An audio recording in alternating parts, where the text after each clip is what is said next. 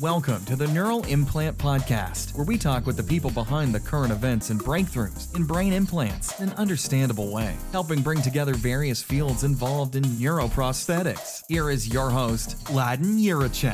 Hello, everyone. Welcome to the Neural Implant Podcast. Today's guest is Kelly Roman of Fisher Wallace Laboratories, and they have a cranial electrotherapy stimulation device, which is TCAS, alternating current stimulator. And they're using this to treat insomnia, anxiety, and depression as well. Kind of a simple headband that you put on your head, and an small electric current goes through, kind of calms the body. So interesting stuff. Yeah.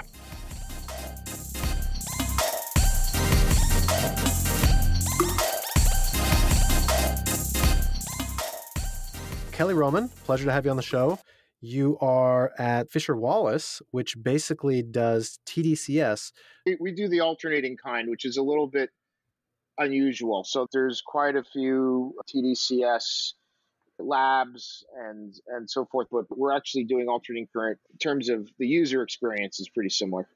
Yeah, and it's pretty cool stuff. I mean, you guys put on kind of like this headband thing, and with the power of like a 9-volt battery to stimulate the brain, zap the brain in order to kind of work with anxiety disorders, insomnia, depression. And sounds kind of too good to be true. How does this work? So we actually acquired the technology from the inventors around 2007, and the device at that point had been cleared by the FDA as a grandfathered 510K medical device, and had a couple of published biomarker studies that the inventors had funded and gotten published in peer-reviewed journals. So what we then did at that point is invest in some more research around efficacy and safety. We funded a study in 2009 at Phoenix House, which is a big drug and alcohol rehab center.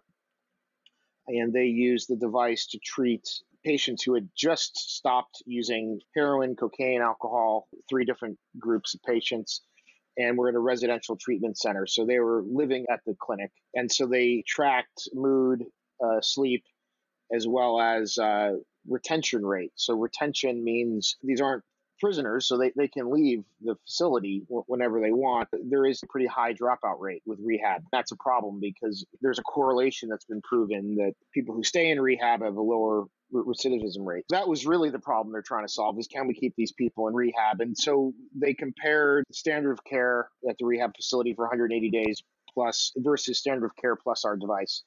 And the patients that had both our device and standard of care stayed in rehab at a rate 50% higher at 90 days and 180 days. So that was the first indication we had like clinical application in a study where we're like, wow, we really have something here. It's important. And then we funded a study at Mount Sinai on bipolar 2 depression. That was a randomized double-blind placebo-controlled study, so very high quality study design. And that was the first study we did where we're actually looking at the difference between placebo device and active device. So the study we did at Phoenix House did not have a placebo. It was just their standard of care versus standard of care plus our device, our active device. And in the Mount Sinai study, we compared placebo device, and which is basically a device that looks like it's working but actually doesn't have the output coming out for more than 2 seconds, versus our device, which has a 20-minute treatment brain stimulation session. And the effect size, or the difference between placebo and active, was very big once you got into week 2. So in week 1, there was a placebo effect, and it tracked fairly closely to active. And by the end of week 2, placebo patients had gone back to baseline, which means they went back to where they started. And the active patients stayed treated and stayed with low or no symptoms. So we've been able to market the device because we had that 510K clearance. And now we've sold 60,000 devices roughly over the last 10 years. I've also been able to capture some data from patients and providers. And we are now in the process of finishing up a sleep-related study at Baylor with 42 subjects, Baylor, Scott and White Health in Texas.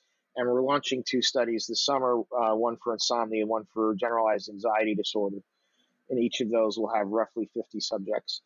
And the FDA, meanwhile, has given us now a full approval path. We've been FDA cleared, which is what you get with the 510K. And then the FDA has said to us, here's what you have to do to get fully approved, which is why we're doing these extra studies. And once we submit that data, then we get FDA approval. So we're expecting FDA approval. It could come as early as next summer and maybe the fall of 2021. It's a little bit different than TDCS. So TDCS, direct current, has fixed polarity. So the electrodes, anode, cathode, are fixed with alternating. Polarity is switching in the electrodes. So 66 milliseconds. We're switching the polarity. And we have a package of frequencies that user wears it for 20 minutes. We place the electrodes roughly above the sideburns. We're targeting more of the Brodmann areas of the brain, which have connectivity to dorsolateral prefrontal cortex. We've done some FNIRS work, dorsolateral prefrontal cortex activity immediately from increase in activity from the stimulation, even though we're not placing the electrodes over the forehead like you would see with a lot of TDCS and TMS type devices. So, the biomarker studies we've done show increases in serotonin, endorphins, lowering of cortisol, stress hormone in blood, saliva, cerebral spinal cord fluid testing. One of our competitors, AlphaStim, did a study that showed modulation of default mode network. That's possible for us.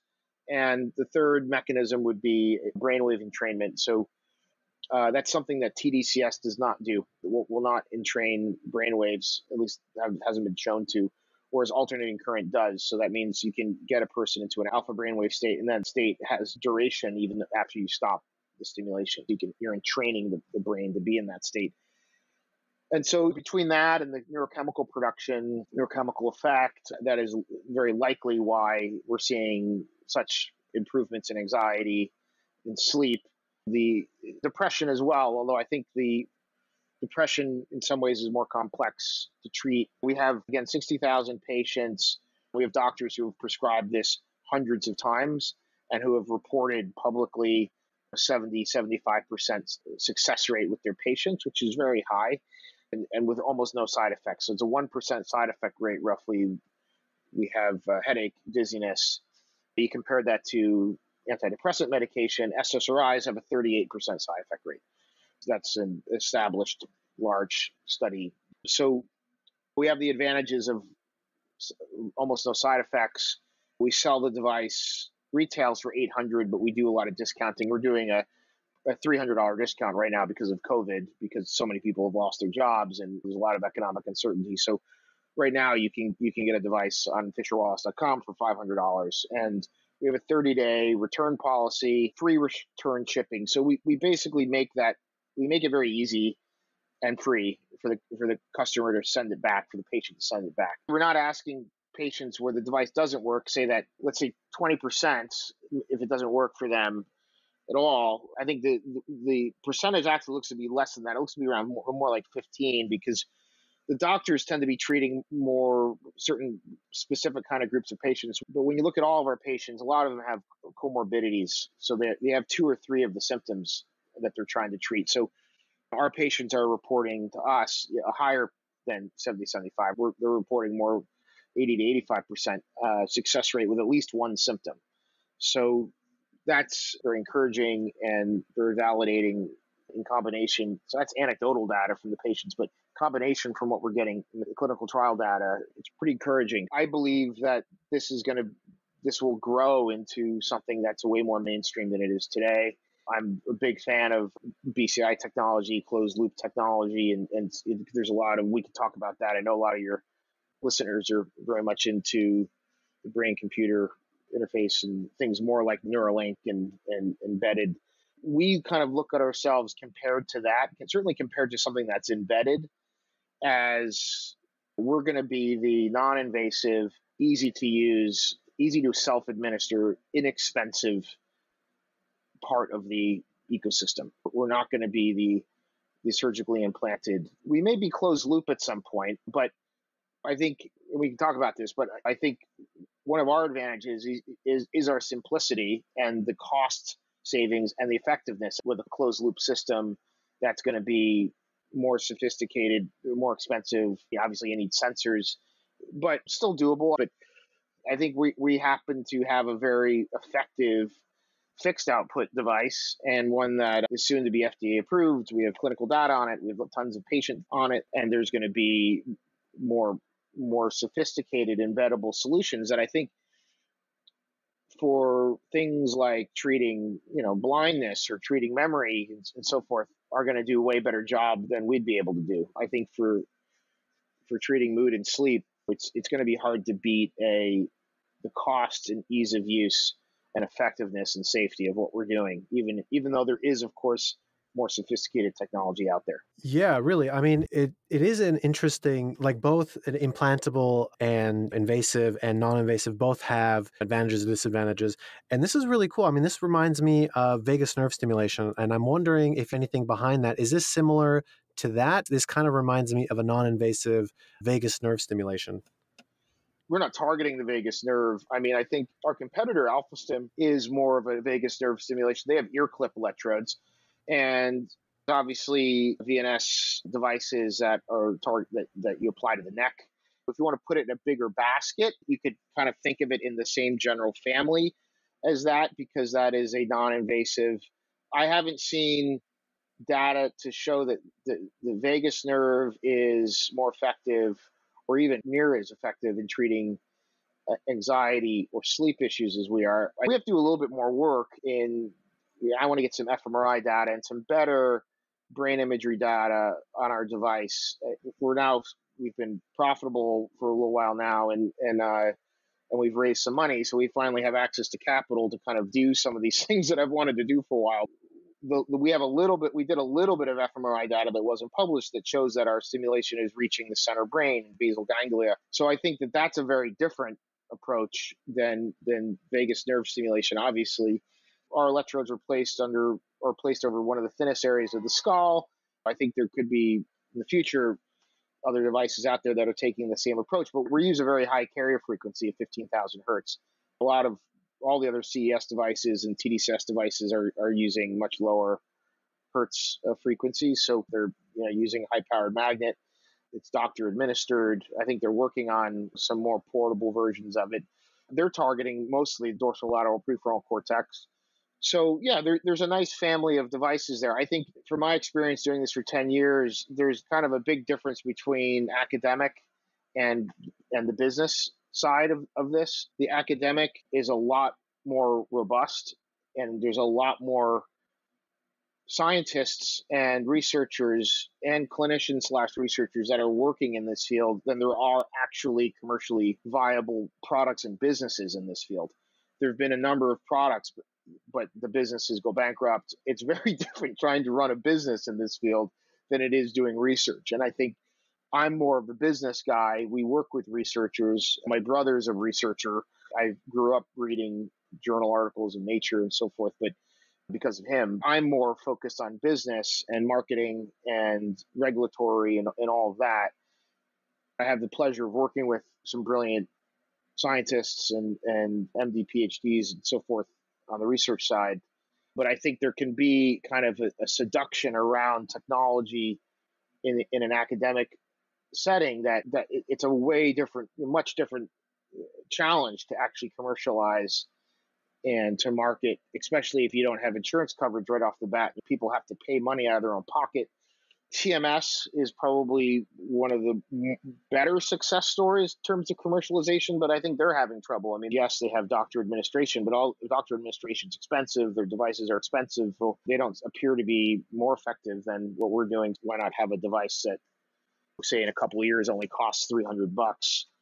If you can treat depression and insomnia for $300, I mean, that's cheaper than anything else out there. It's cheaper than drugs over the course of a year. It's cheaper than talk therapy and cognitive behavioral therapy. It's cheaper than any of these other stimulation technologies. So I think that's where I try to live more, is like, where is this going to be as a business, and how do you keep it sustainable and grow and ubiquitous? But you still have to have the science, and you have to show efficacy. And I think the safety question has been put to bed. I mean, we've sold 60,000 devices. I think there's 8 adverse event reports at FDA out of 60,000, right? So I don't think anyone questions the safety of this anymore, at least in terms of our device. I realized there's a very cool DIY TDCS community out there, and you have no problem with that. I wouldn't want to put that on my head if there wasn't scientific data and so forth.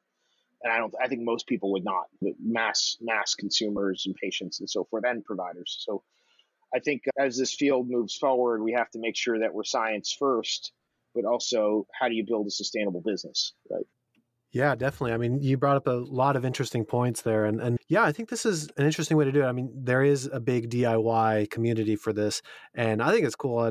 And for a lot of students who are penny pinchers, they're like, okay, well, let me just put this together. But there could be adverse effects with that. That being said, I mean, this is kind of a band that you wear on your head. Have you guys seen a difference? Like if there's a bad placement of the band, does it ever like have the opposite effect where you get more anxious, you sleep worse or something like this? Like, or if you put it on backwards, is there like an opposite effect, or what ways could a patient mess this up, I guess? Yeah, it's a good question. So first of all, before we even get to the band itself, just the output of the device kind of limits the ability to hurt yourself. So we have a 4 milliamp maximum output. There's a lot of TDCS devices that go a lot higher than that. I mean, I've seen commercialized devices that go to 10 milliamps and so forth, 16 milliamps. We max out at 4, right? We actually use 2 AA batteries, by the way. Not our competitor does use a 9 volt, which is probably why you saw 9 volt. If you're ever a kid and you put two AA batteries on your tongue, you're fine. But anyway, so it's very low amperage, but not too low that it doesn't have a clinical effect. But we're starting at a safe place there. And then in terms of electrode placement, you don't want to put the electrodes on your eyes. I wouldn't put them on your eyes. I wouldn't put them on top of your eyes. I mean, I think, but, and I don't know if there's any real risk to that, but that's one of the things that we just make sure people know. One of the contraindications is don't use the device if you have a pacemaker. Why is that? It's because stimulation output devices will have a resonance that can interfere with implanted electronic devices. So if you have, for instance, a deep brain stimulator implanted in your head, you should not use our device. If you have an electronic stent in your head, you should not use our device. If you have shrapnel in your head, you can probably use it fine, but you're not going to want the shrapnel underneath the electrode site, right? If you happen to have metal fillings, it's okay. There's no problem there at all. But you should not have an implanted electrical device. That's really where the risk is. Where the electrode placements are, if we have doctors that actually put the electrodes on the forehead or at the back of the head. These are doctors who have a lot of experience in applying different kinds of stimulation montages, and they're free to do that. But we tell patients and doctors who don't have tons of experience with brain stimulation, you put our electrodes in the same place every time. You just slide them up above the sideburn. You want the bottom of the electrode to be basically in line with the top of the ear. And that placement, one on each side, doesn't change regardless of what you're treating with our device. There's no risk moving the electrodes around, but decades ago when these devices were kind of being invented and distributed in like the 50s and 60s, there were people who were putting them on their eyes. Outside of that, there's no risk. I think you could see some of these doctors who are putting electrodes on the forehead, for instance, with ADHD patients. There's one doctor who does that because he's found success treating pediatric ADHD with that particular placement of electrodes. It's not one that we market. We don't market the pediatrics at all. Okay. And then you actually bought this company from the original inventors. I haven't heard about this being done too often. I mean, especially unless it's like with a big company like Medtronic or something like this. What was that like? And what are kind of the advantages and disadvantages of doing something like this? It's a good question. So, I mean, I think each of these opportunities is unique, right? There's not really going to be a model. The way that this particular deal happened, so the company is called Fisher Wallace. So my partner is Chip Fisher. There was someone named Martin Wallace who passed away, and I replaced Wallace. Wallace died a year into this project, unfortunately, of cancer. But he was an addiction. He worked to get a lot of addiction patients, and he was using the device that used to be called the LISS stimulator, LISS. When the LISS brothers, who were the engineers, they had gotten him a device, he had used it in his practice, and he found that it had been effective. Now, this would have been in the early 2000s. So when Martin Wallace met Chip at a conference, that's when he asked Chip, hey, these guys are in their 80s. I think we should try and acquire the intellectual property and market this ourselves. And so that's what they ended up doing. They basically bought, I mean, it was, I guess they could say they bought the company, but really what they were buying at the time was the patents and the manufacturing. So they were able to not just get the intellectual property, but they had a factory that was already making these. So that was very helpful. So they didn't have a lot of patients, they didn't have a lot of prescribers, and I think to put it in a larger context, the List brothers, while being brilliant engineers, they invented this device in the 90s. Originally looked a little bit different, but that was when drug therapy was in its heyday, right? I mean, you had Prozac in, I think it was 86, 87, you had Lexapro in 1990, and those are drugs that had, when they came to market, probably anywhere from 12 to 14 years left on their patent or something.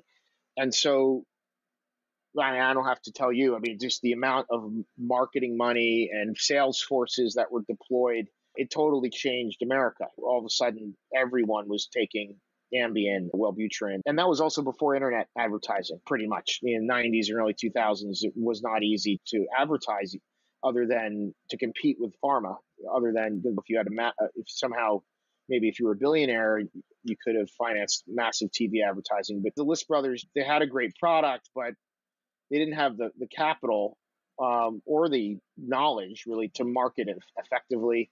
And it's just a bad time to market it because you're competing against pharma that was eating up all the airwaves and all of people's attention, and all the doctors were being called upon by these sales reps. So when we got involved, it was right when all these drugs were coming out of patent. And, you don't see ads anymore for antidepressants and sleeping pills. I mean, very rarely. We came into this when the drug companies were like no longer gung-ho on these kinds of drugs in terms of branded drugs. Now it's all generic, and the internet was there, right? So I started using Facebook and Google. I had experience. I actually come out of a media business. I actually worked for Nature, the journal publication. Then I also worked for a software company, and I worked for Nielsen. So I had a lot of experience with digital marketing, even in 2009 when I met up with my partner after Wallace had passed away. I was focused on building a business and bringing educating patients on our website, driving traffic there with Google and Facebook.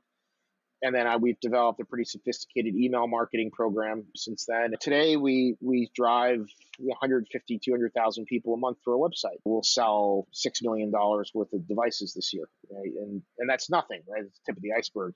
Next year, I hope to sell $15, $20 million worth of devices. We've been growing pretty much organically. We have never taken outside money until last year. We raised $1 million in equity crowdfunding. So that's allowed us to invest in some more clinical trials. That's kind of the genesis story. I don't think that's ever going to be right. No one's going to have that exact same story, but that's just how it happened. That's how it happened for us. We don't know how the story is going to end yet. We hope it's a happy ending, but we'll find out. Yeah. Wow. Well, I mean, everybody's on their own path, right? You can't make sweeping generalizations or anything like this, but I can make some recommendations. Kelly, is there anything that we didn't talk about that you wanted to mention? No, I think that covers it. I just say I don't want to overplug what we do, but if you want to learn more about us, fisherwallace.com, Fisher, Wallace.com. And you can find me on LinkedIn. I know a lot of people who listen to your podcast are in the science field, the business field in this area. Would love to connect with you. So please don't be shy. Connect with me on LinkedIn. Say that you've heard this podcast so I'll know some context and we can pick up the conversation there. So I really appreciate being on this. It's not often that I get to speak directly to people who actually have an interest in this field. So I really appreciate it. Thank you. All right. Thanks a lot. Hope you enjoyed the show and were able to learn something new, bringing together different fields in novel ways. Until next time on the Neural Implant Podcast.